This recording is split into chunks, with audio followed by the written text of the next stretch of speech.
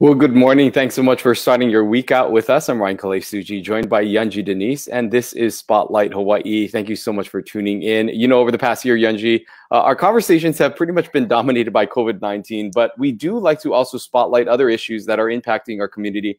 And today we're focusing on one of those issues that continue to be present here in our state. That's right. We are talking about homelessness, and joining us live this morning, we have Scott Morishige, the governor's coordinator on homelessness, along with Connie Mitchell from the Institute of Human Services. We're so happy to have both of you on today. Of course, as Ryan mentioned, we focus a lot on COVID-19, and it feels like everything really intersects with that issue. This, of course, was an issue long before COVID. But we want to find out what the impact of the economic downturn and just, having the pandemic in our community has meant. Scott, let's start with you. What do we know about the homeless population right now throughout the state?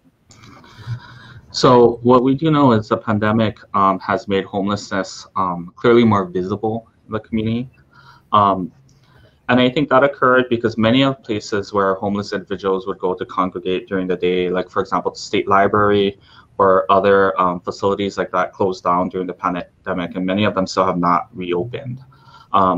As far as our point in time count, we did not do an unsheltered count this year because of COVID-19.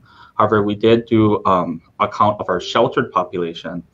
And what I think the shelter count showed was clearly the impact that COVID-19 had on many of our emergency shelters that had to reduce capacity. So for example, we know that on Oahu, there were 249 people in emergency shelter in 2021 compared to the same time in January of 2020. But I think you have to, like our data points, just put that into context, and that because we did a point in time count in late January, it did not reflect a lot of the emergency efforts we had undertaken to expand capacity during the height of the pandemic. Primarily using CARES Act funds, much of which, those funds had an end date of December 30th of 2020.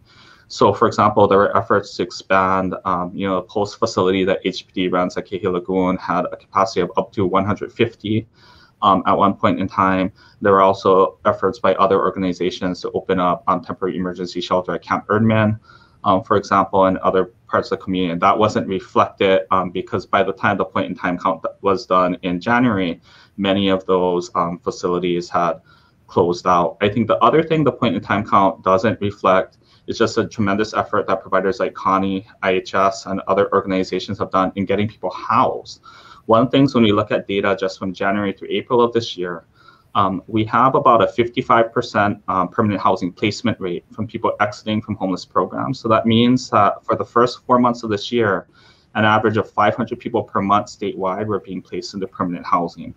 And I think that's a key thing to focus on, because although homelessness is more visible, the efforts to help people get out of homelessness, that hasn't stopped. And I think that's really to the credit of the frontline workers who continue to do this work day in and day out, despite everything else going on in the world.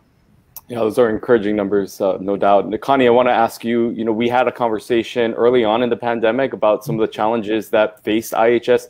I'm wondering if you can update us now on what's happening and what you're seeing right there on the ground. Well, I think just as the community has turned from the testing to vaccines now, we've been doing the same thing. So we have done it out in the public, for the outreach folks that are seeing people unsheltered, and also within our shelters. Of course, we were really concerned about people coming in and not bringing it in the, to the shelters. So anyone who comes in now, we are offering the vaccine. We're also testing to make sure that they're not bringing it in to infect other people as well. So all in all, I think we've been stable. We've been able to expand back a little bit in our shelter so that it's not down to the lowest levels, but it's certainly still not up to the levels that we were pre-COVID.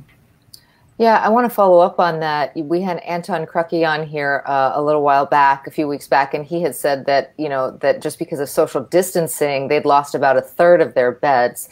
How are you managing that? And is there a push to open new facilities, or what can be done to make sure that there is actually enough space for the folks that we see out on the street? I think for me, I see that this is an opportunity to invest more monies in housing that people can actually transition to, and we have so much housing dollars coming through from the federal government right now that we really ought to think about how we can best use those monies to permanently house people.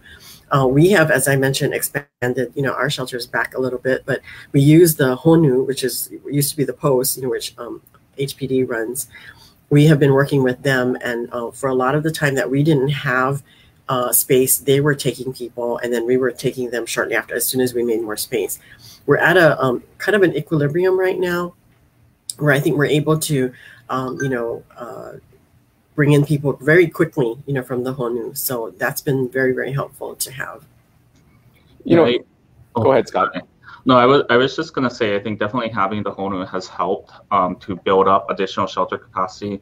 The second site at Whitmore Village in Wahiawa added an additional 40 beds immediately. And then in addition to the other shelters beyond just IHS are starting to build back their capacity. And as COVID restrictions lessen in the general community, the same is true of our providers, is that we're slowly kind of getting back to that pre-COVID state, and additional beds are coming online. Like Connie said, we're also making a push statewide actually to bring on additional housing targeted at people coming out of homelessness. So earlier this year, Maui County opened a new project called Huliao in Kahului at the site of the old Maui dorms, and that was with assistance of state funding plus county resources, and other similar projects on Kauai and on Oahu have opened recently as well. In our conversations with the mayor's new homeless coordinator, Anton Kwaki, he had talked about this new approach that the city will be taking in providing more mental assistance, and it's not necessarily the first line of the first responders would be police, but rather those who are trained in mental care and providing social services. I'm wondering how closely, Scott, if we start with you, you're working with the mayor's office on this new approach, and what are your thoughts about how this will work, and do you think that this will be an effective change as opposed to some of the other homeless sweeps that we saw with the previous administration and the compassionate disruption efforts that happened there? Well, my office, myself, I coordinate very closely with the city and county. Actually, Anton and I meet once a week.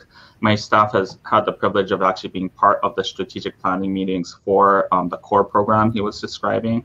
And I think the approach the state has taken in general is that when we respond to encampments on public lands, and so often we have to respond to them because they're either in places that are very unsafe, or there's other health conditions or circumstances that why those encampments cannot be in a certain place. When we respond, we want to make sure we do so in a way that connects people with other services. And I think the core program is consistent with that.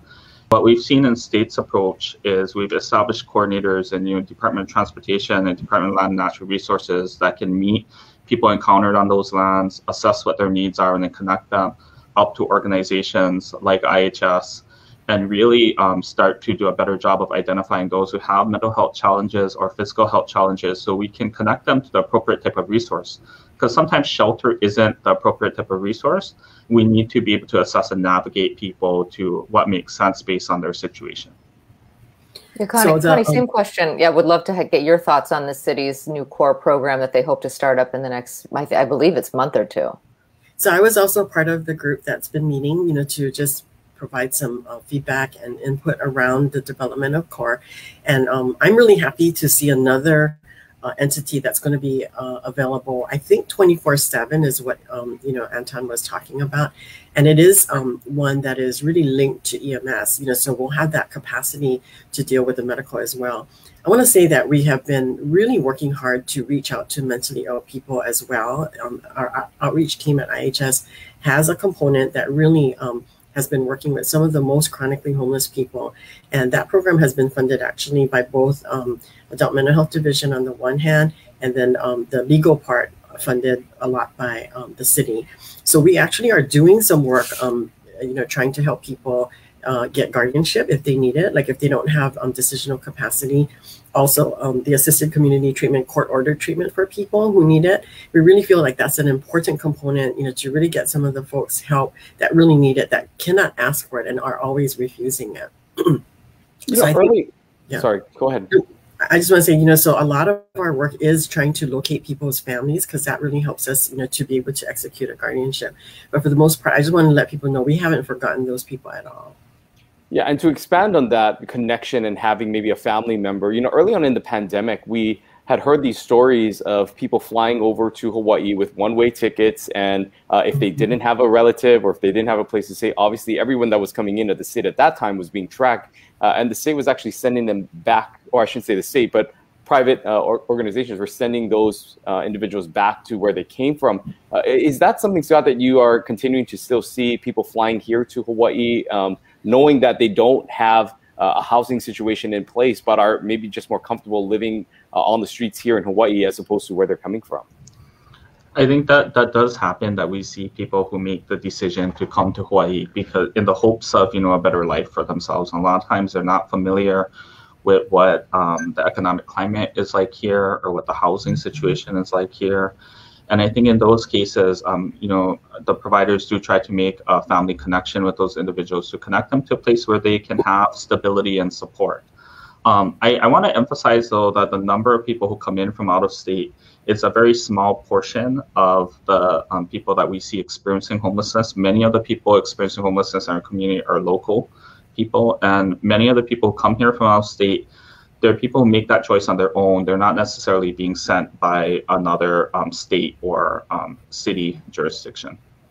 I also wanted to add that during the pandemic, while people were being sent back, after a while, it kind of slowed and there weren't that many people that were coming. But we have noticed, with the opening up of the state, that we are seeing more people coming in again.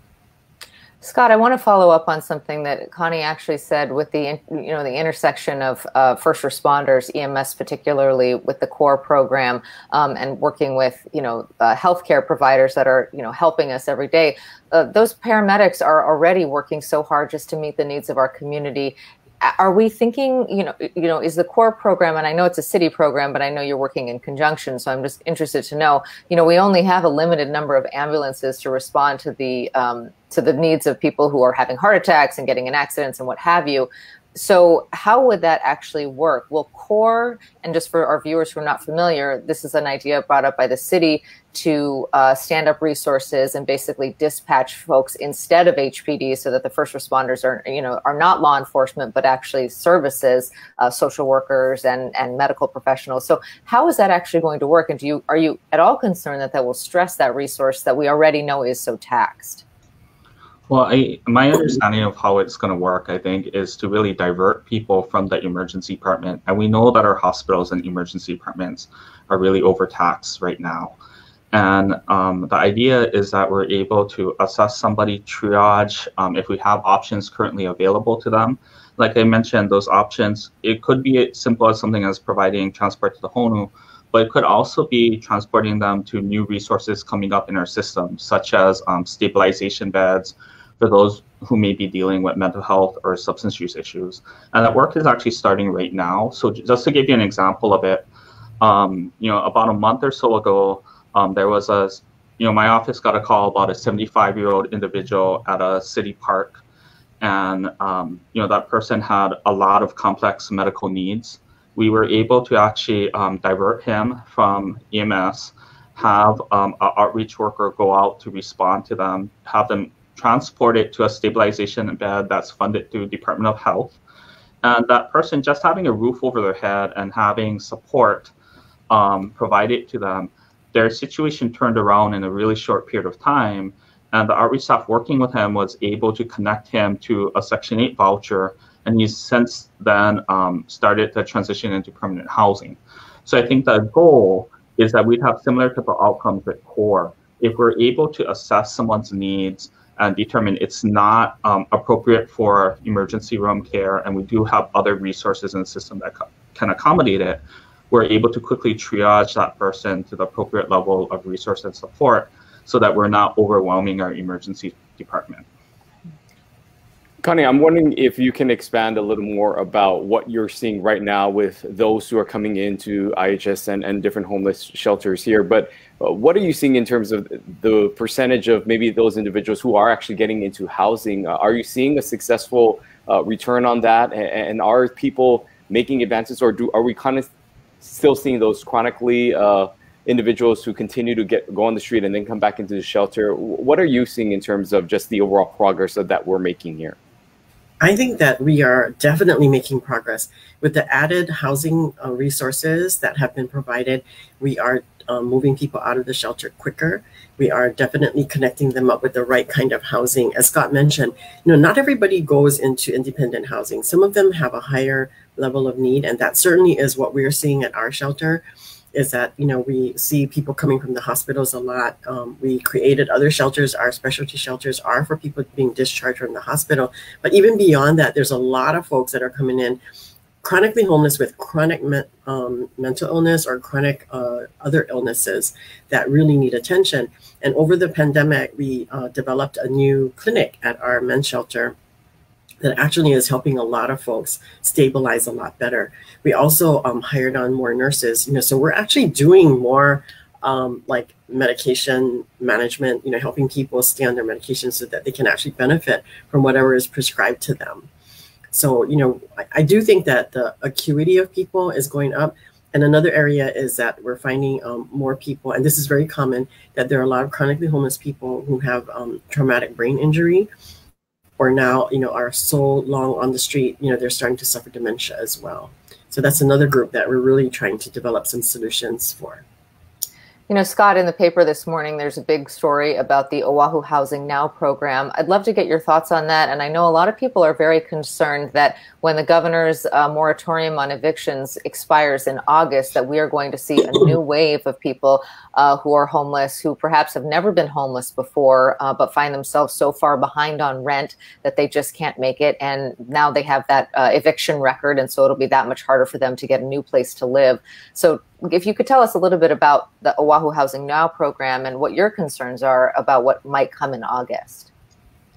So Oahu Housing Now is a new program that's come online as a result of CARES Act monies. It's funded by the City and County of Honolulu, operated by Partners in Care, which is our coalition of homeless service providers on Oahu. And that program aims to house 300 people by September. They're already a quarter of the way there. They've housed about 75 households to date, about over 180 people within those households. So I think it's making a big difference in just about a 2-month period.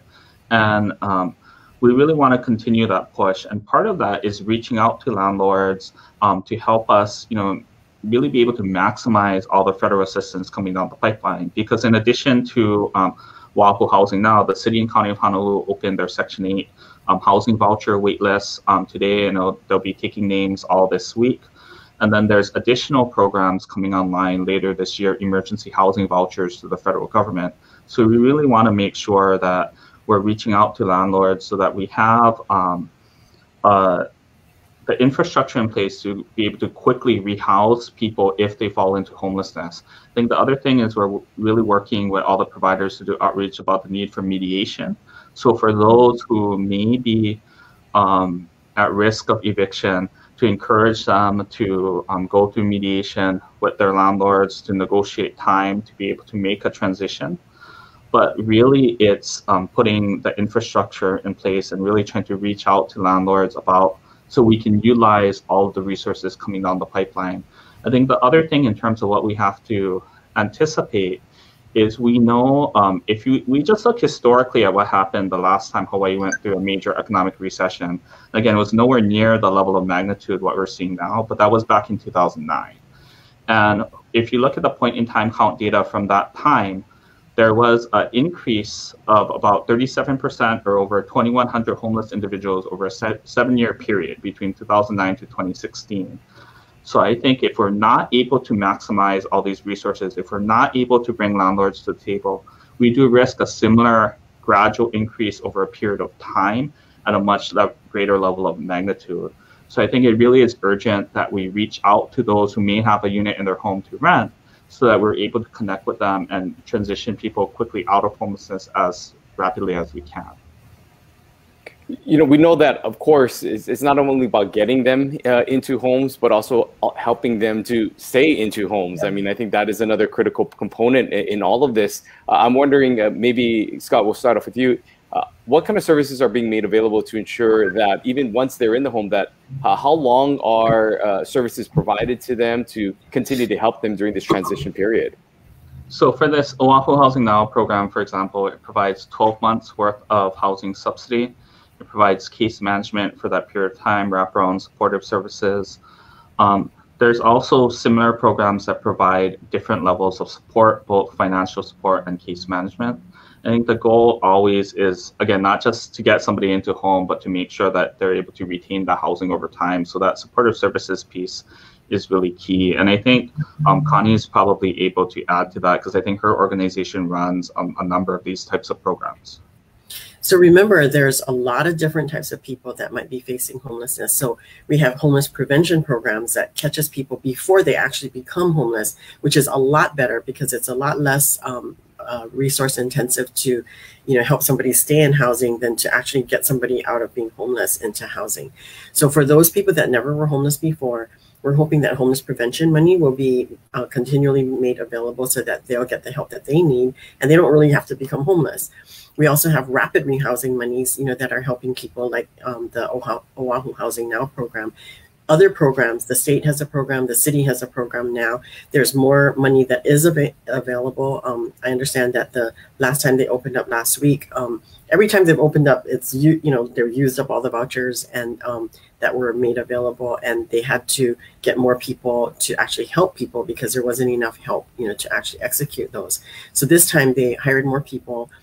They didn't have to close down. There are still funds available for people. So if anybody knows anybody who is really behind on their rent and they have been impacted by COVID, that is a great opportunity to get the help that they need also. So I'm trying to be hopeful that with a lot of the funding that has come through from the federal government, that many people will avoid becoming homeless. But as you mentioned, Ryan, if there's not supportive services, because so many people are kind of on the edge, they really are one paycheck away, and now they've been many paychecks away. But if we can take care of that part, if we can also bolster their sustainability, by helping them maybe even get a better job, or, find a way to take advantage of another program that maybe could help cut their costs or help them with childcare and things like that, it would really make a big difference. The childcare piece is really helpful for helping some of the folks who are doing childcare now be able to work. So if somebody else is able to take care of children, they're able to work and actually pull down more money for their families. Yeah, Connie, I want to follow up on that childcare piece because we know that so many homeless, particularly homeless that you don't necessarily see, are families or single parents. And I'm just interested to know your conversations with the DOE because we know that school is such a stabilizing force for a lot of these kids. It's where many of them eat some, if not all, of their meals. Can you talk a little bit about how you're hoping, kids can get back into school in the fall so at least they have that in-person learning and also so their parents can work? Right. I think that, with DOE planning for the reopening of schools, in the fall, I'm hopeful that really a lot of the children will be able to normalize. I can't tell you how painful it's been to watch how children have been impacted by COVID. When they couldn't go to school, couldn't socialize and be with their friends, it was very, very difficult for the kids. We're seeing a lot of mental health issues around that also, people just not having that opportunity to get the support that they need. So, and then also the food. A lot of times the children may get their main meal from school. They have lunch, but they also, many of them have breakfast as well. So they get fed twice at school for many of the children. So we're hoping that with school opening up, we'll be able to actually, resource the families a lot more so that they, will have enough, for the children as well. Scott, we're seeing a number of projects that are coming online that are specifically targeting this issue. Most recently, I know that I was out in Kalailoa, and I believe it's Kauhale Village, that project with Homemade and Hale Partners that they put together to build that community there. I wanted to get your thoughts on those types of projects. Do you think that those are things that will help this problem? And do you foresee more of those types of environments popping up throughout the state? Oh, yes, definitely. I think we need a range of housing to meet the different needs of people we see experiencing homelessness in the community. So that project out at Kalailoa, you mentioned, my office is very involved in that. we're working closely together with the Lieutenant Governor, HomeAid, and the other partners to bring that project online and make sure that there's supportive services provided, as well as the communal housing model there. As I mentioned, we've worked to identify new projects on Maui, that Huliao project I mentioned earlier, a project on Kauai, Kealaula at Pualoke, projects underway on Hawaii Island, and right here on Oahu. Last year, we opened the Kumuvai Senior Housing Project in partnership with the City and County of Honolulu that targeted homeless seniors and provided them with supportive housing and supports. So I think we need to look at continuously look at different models of housing, see how we can utilize both city and state resources to combine our efforts and really bring on a variety of options, because it's not a one-size-fits-all solution. Our time is running out. It goes so fast. But Connie, I wanted to just hear from you. If someone is facing this, if they're worried that they're in danger of becoming homeless, what is the best course of action, especially because, you know, we talked about August coming up, and these are folks who never thought that they might be in this situation. You know, at the start of COVID, we saw those long lines at Aloha Stadium for food assistance. A lot of those folks receiving that for the first time. So for someone who may be facing the situation, or maybe they have a friend or family member who is facing this, what's the best thing they can do right now to prevent themselves from ending up on the street? I think to act now. You know, we really know that if you wait till the very last minute, it's much more difficult for us to assist. So if people are knowing that they're vulnerable, call right now, call 911, or not 911, 211, sorry, Aloha United Way, or call or go online and go to Oahu, .org, I think it is, and you know, the city's the website, you know, to get help there. And then you can always call IHS. IHSHawaii.org is another website that you can go on and, you know, tap into the housing resources that we have. And if we can't help you, we'll direct you to somewhere else that, you know, you can get the help that you need. But the more time that we have to help you, better. And Scott, for you, as we wrap up here, for those that are watching, you know, there are many people who want to give back and want to help out. We've seen that through this pandemic, an outpouring by the community in a number of different ways. I'm wondering if you can just provide any context of how people can get involved, or any other final suggestions that you might have on what the state needs right now. Maybe there's a business out there that's looking to provide service. What are some ways that people can assist? I think there's always a need for volunteers. Like I mentioned earlier, there's a need for landlords. If people want to help and just are not sure how, I encourage them to contact my office. We can be reached at 586-0193 or by email at govgov.homelessness@hawaii.gov.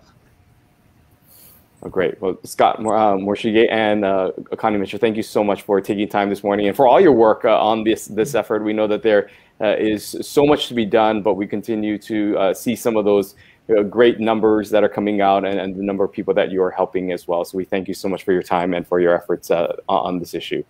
Thank you for having me. Thank you.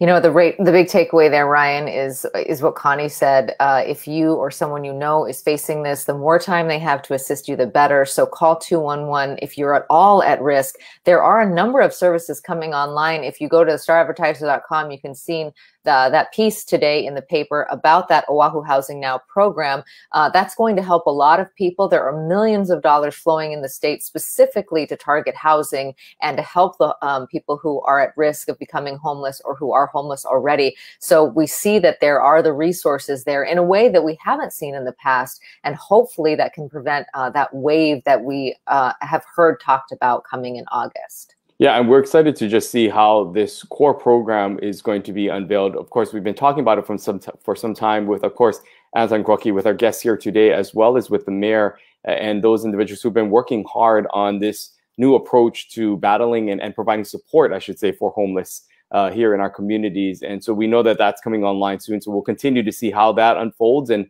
how that's working out. And hopefully we can get an update from those who work closely with that program as well in the months to come. Yeah, and good to hear from Connie Mitchell that vaccinations are being offered to those who are at risk, who may be unsheltered and out there and needing that service. So we want to talk more about the vaccination program, and we're going to be doing that with our guest on Wednesday. Lieutenant Governor Josh Green will be joining us.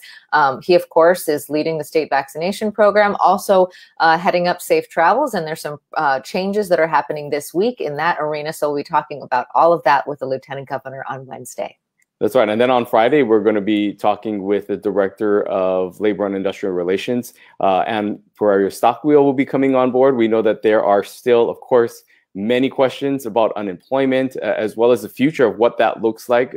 Will the governor and the DLIR continue to provide that 300 plus up from the federal government? We'll get an update on how things are looking over there at the unemployment office. Again, that show is on Friday. But until Wednesday, we thank you so much for being a part of this conversation. Have a safe week. We'll see you right back here then. Aloha. Aloha.